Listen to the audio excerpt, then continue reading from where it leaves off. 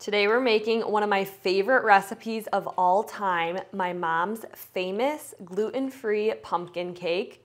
So I'm adding 1 cup of pumpkin to a bowl, along with 1 cup of organic brown sugar, 1 cup of gluten-free flour. I'll show you which one I'm using. I like to use the Bob's Red Mill, or this one is also really good, but any 1-to-1 gluten-free flour should work. Next, I'm adding 1/4 cup of melted coconut oil. You could also use avocado oil or even melted butter. A tablespoon of pumpkin pie spice. Next, I'm gonna add in 1 egg, 1 teaspoon of vanilla extract, a pinch of salt, a good pinch here. Don't be too shy with the salt. And then 1 teaspoon of baking soda. So here I am again with a 1 bowl recipe. I always say these are my favorite because the less dishes I have to do, the better. So we're gonna mix this all together until you get a batter.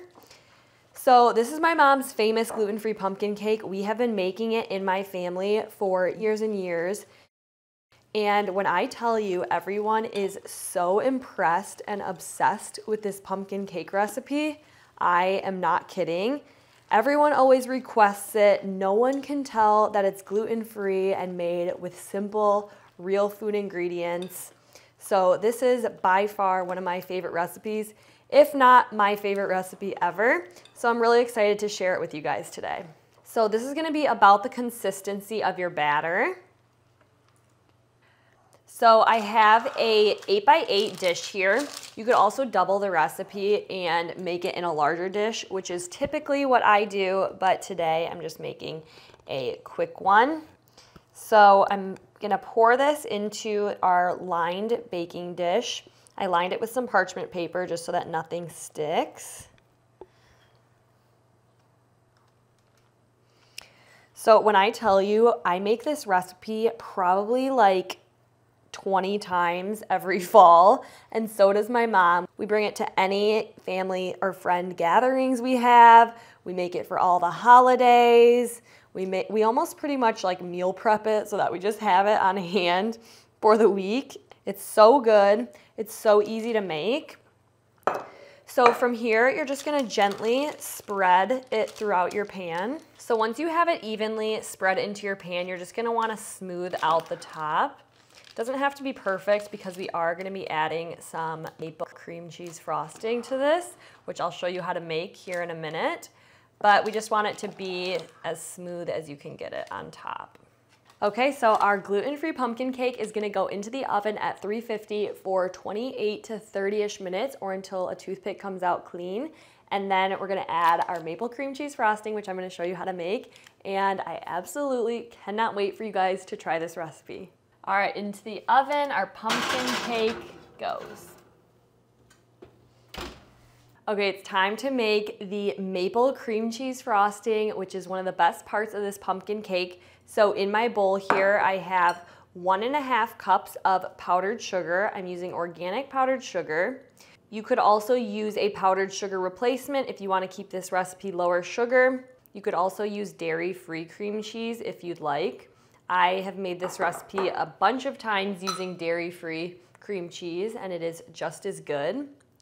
Now I'm gonna add in 2 tablespoons of softened butter, 2 tablespoons of maple syrup. This gives it such an amazing fall flavor. And then last but not least, I'm just gonna add in a tiny pinch of pumpkin pie spice. Just about that much. And now we're just gonna beat this together. I'm a little worried it's gonna make a mess because I am using a smaller bowl. So we'll start slow.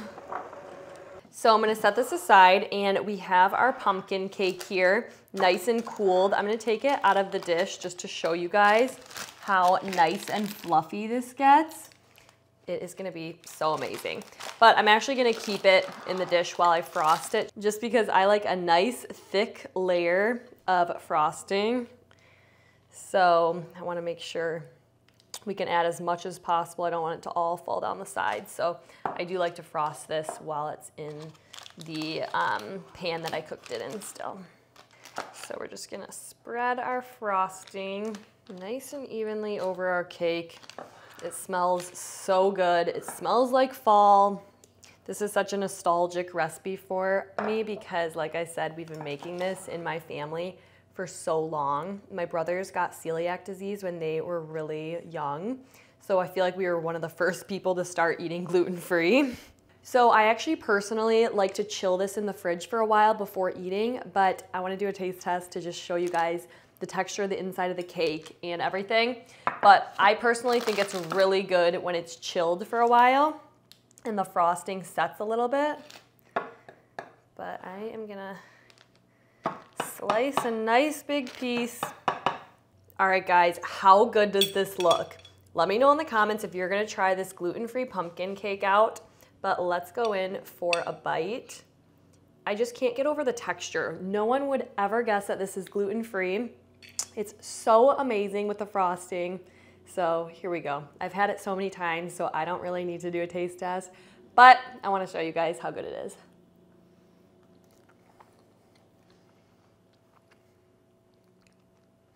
Truly, there's no way to explain how good this cake is. It just almost melts in your mouth. It is so good. This is my first one of the season that I've made, so I almost forgot just how good it is, but it's absolutely amazing. Let me know if you'll try my mom's famous gluten-free pumpkin cake recipe.